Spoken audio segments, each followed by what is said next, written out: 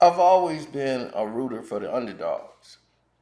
That's always been my key with me is that an underdog is just somebody you hadn't really heard of, and they come into prominence.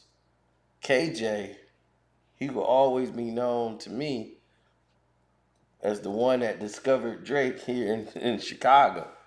He was one of the first people to recognize this guy and said he was gonna be the future.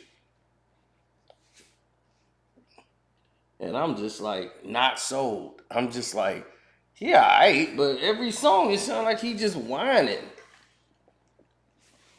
Best I ever had, best I ever. I mean, he sounds like so depressed. I wanna be successful. So this is before his major album drop. So these were the singles he had out that was popping, but I'm just like, man, he just sounds so depressed and just like dull. He don't sound joyous at all. It just sounds like one tone mono. But he had lyrics. But he was an underdog at that time. But my whole thing was, I'm like, you could listen to that. I got Uncle Murder. It was 2008, and I'm in the Uncle Murder train. I'm like, it's Uncle Murder everything. And he had the hottest mixtapes out, and I'm rocking with him. At this time, G Unit is like on the back burner.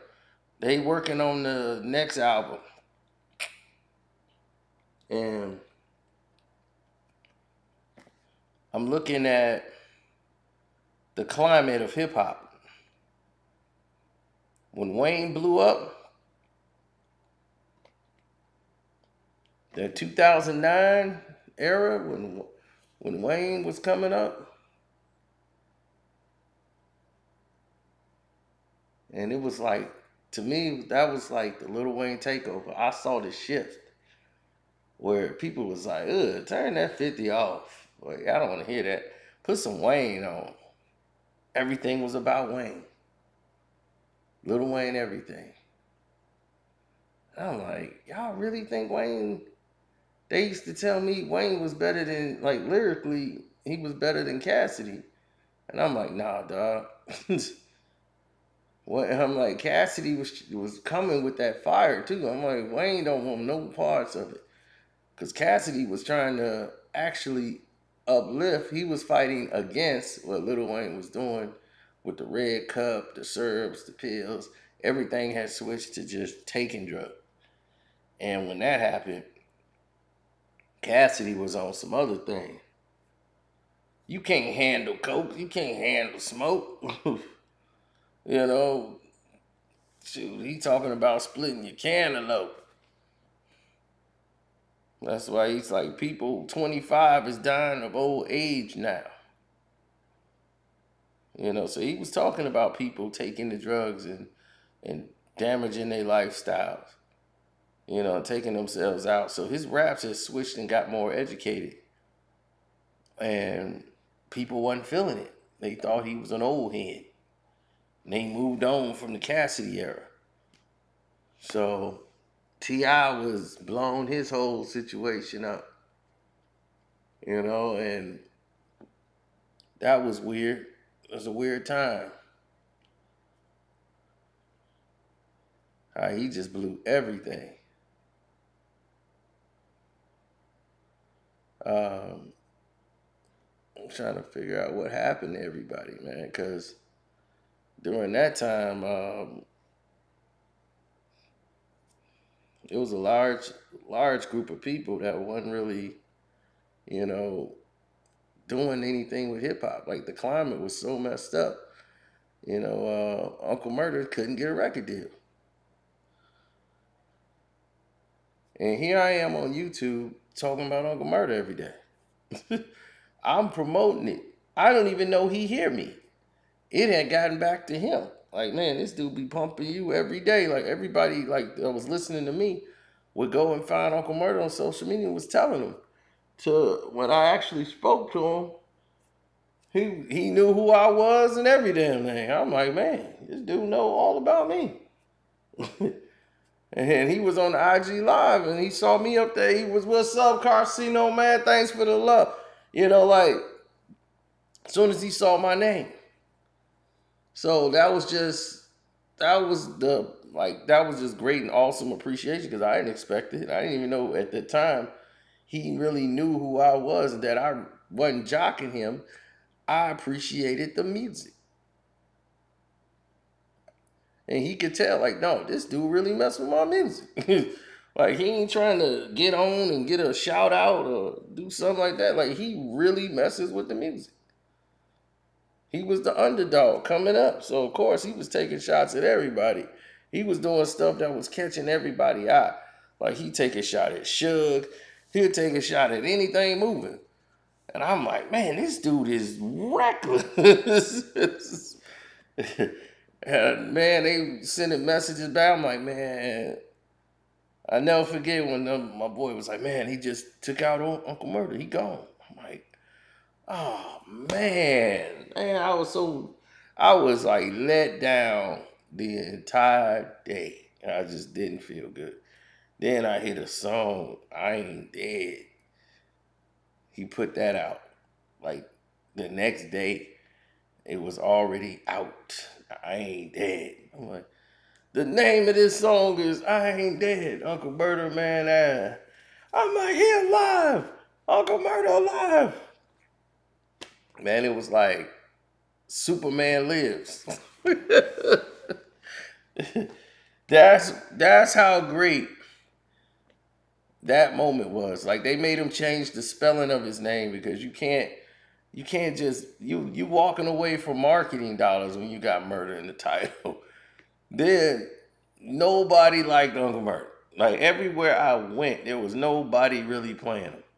I had to play certain records around people because I knew what type of music they liked.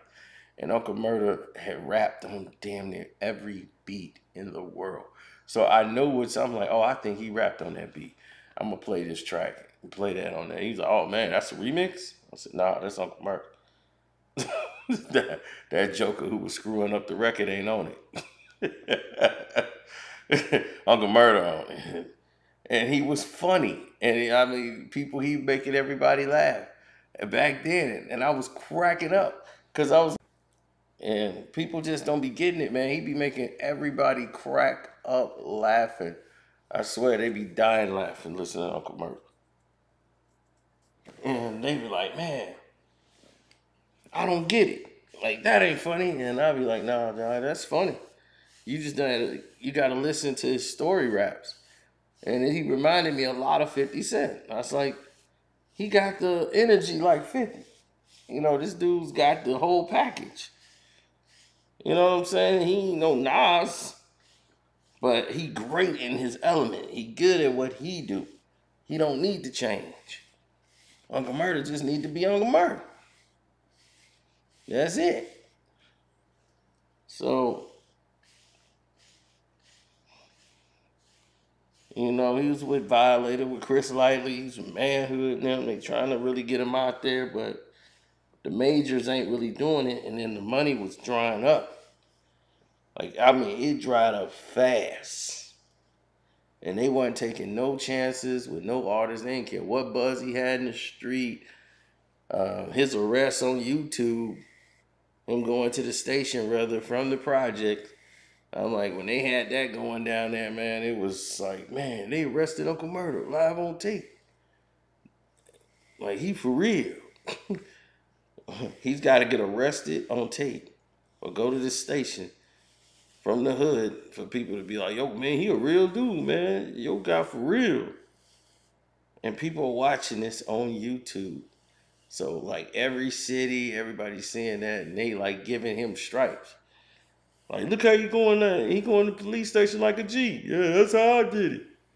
Yup, that's how I did it. Look, he telling his homeboy, look, man, calm down, man. Yo, I got this. It ain't nothing. I'm going to go answer some questions. Like, man, yo, what I do? All right, I'm in the car, what I do? So, he got more love from people in the hood from block by block by block. People in the hood started to deal with him. YouTube gave him a whole different connection. So if you want to be an underground artist, nobody really chooses to be underground. Underground is just like where you land, where you trying to come up.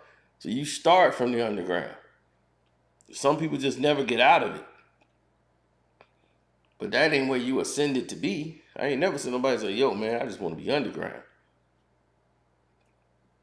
Uncle Murder was like, bet, I can do these couple moves. He want to be up there at the top because he can make good records. Now, the thing that changed the narrative for him is when he started doing the wrap-ups. Now, everybody in the world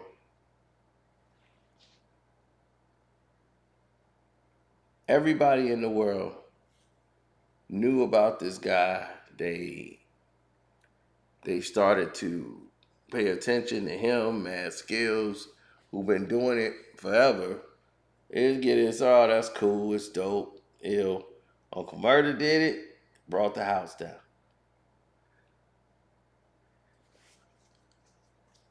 Well, he missed the boat from being in G Unit. Because, like he said, he was on this Brooklyn nuts, talking about he was waiting on Jay. And the Jay-Z bill came and went. And I was like, man, I was better off with 50 Cent. Yep.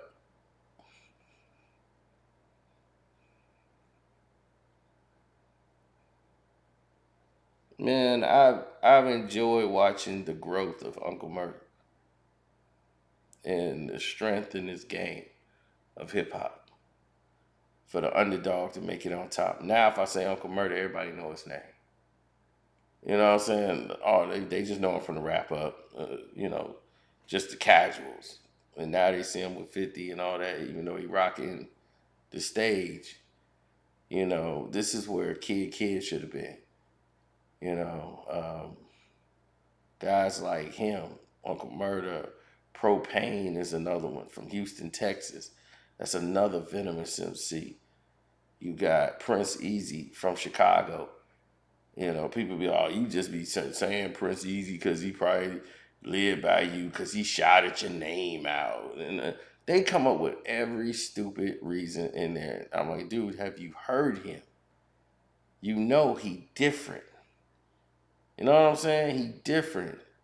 If you hear him, you know he different. Propane, different. I ain't just making up names of people. d-kno Money, different. These are the hip hop artists that y'all gotta look at.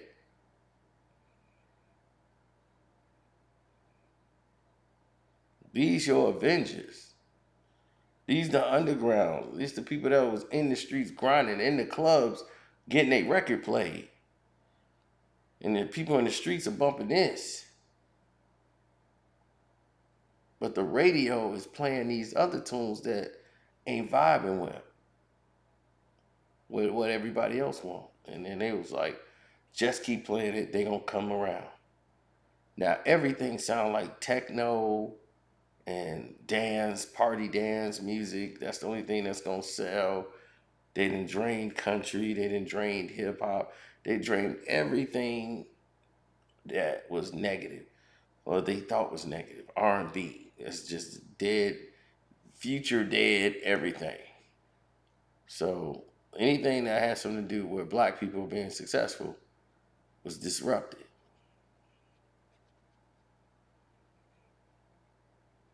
See, the game they can't control that they want to is the market.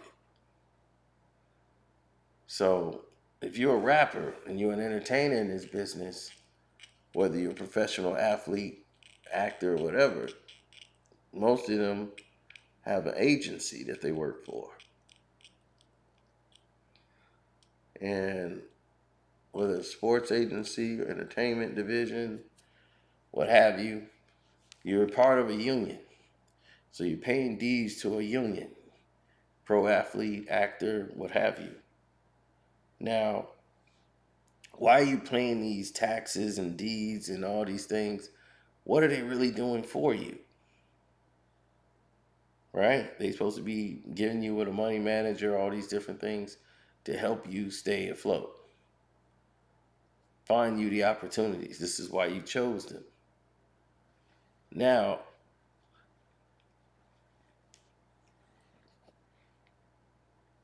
that usually happens faster than what people imagine.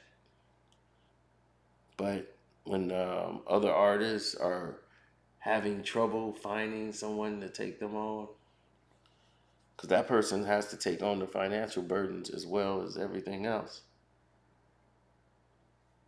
So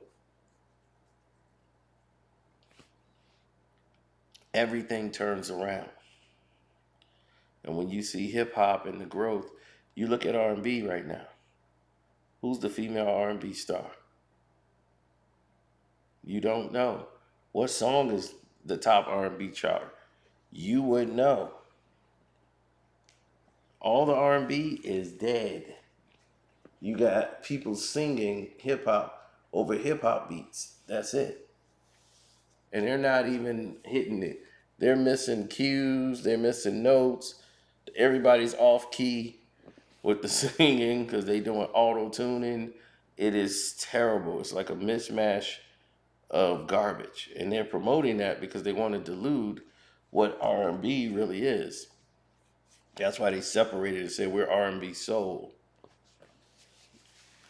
because you can't have, which they did before, have, you know, Anita Baker going up against Bobby Brown. It's just like, that's not gonna make any sense. But they didn't care. They just looked at us as a gumbo pot anyway and just said, screw it, they all black, throw them in the same category.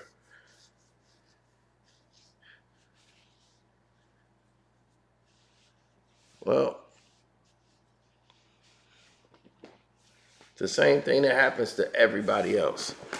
They want to use social media to market their products. So they're going to pay for marketing. They're going to pay for the advertiser. They're going to pay to blacklist everyone else, but make sure they're successful. See, it ain't about there's room enough for everybody. They don't have that philosophy. They want you to basically come work for them. One less competitor they have to worry about.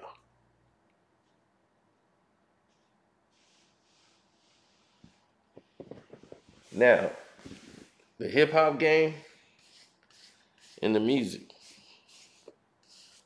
When Uncle Murder came on the scene and took over, that impact was huge. The underground was his. He was dropping them mixtapes that was moving heavy. Then he had a song on there with 50 called Negroes Be Scheming. The N-words be scheming. And then that set apart another era.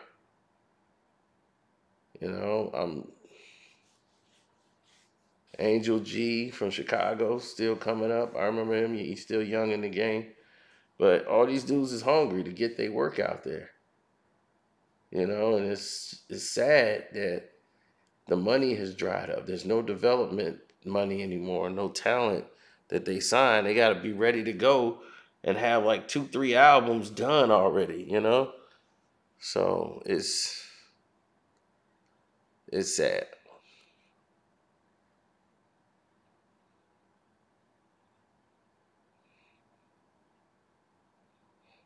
Well,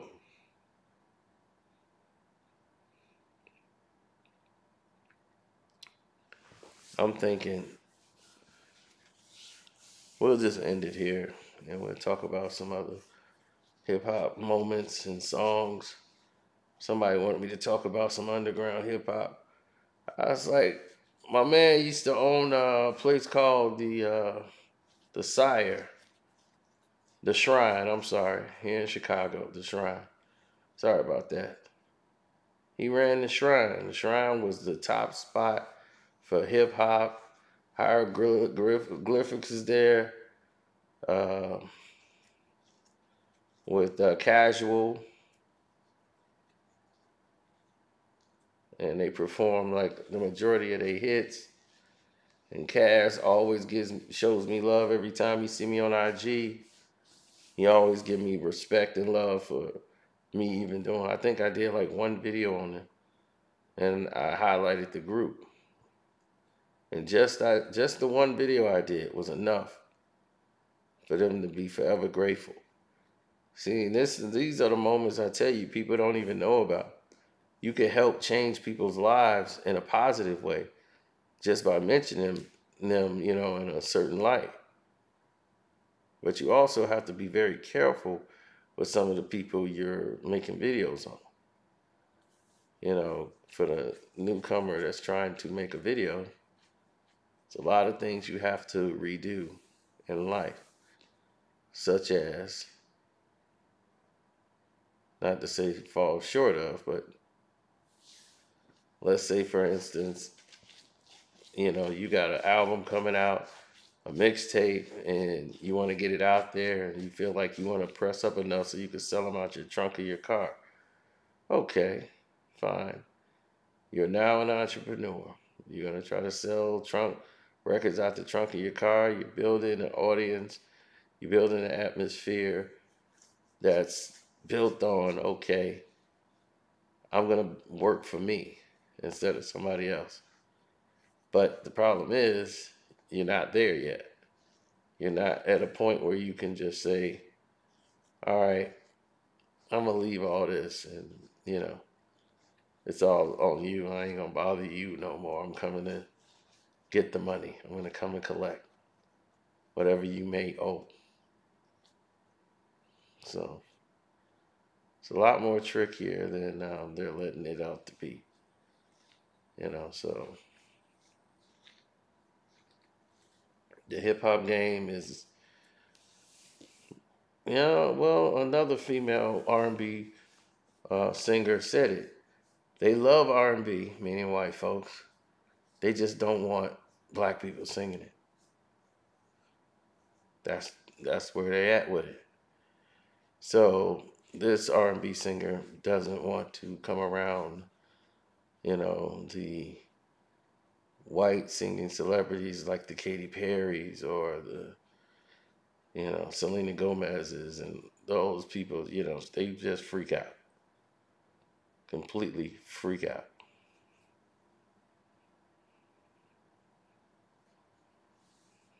So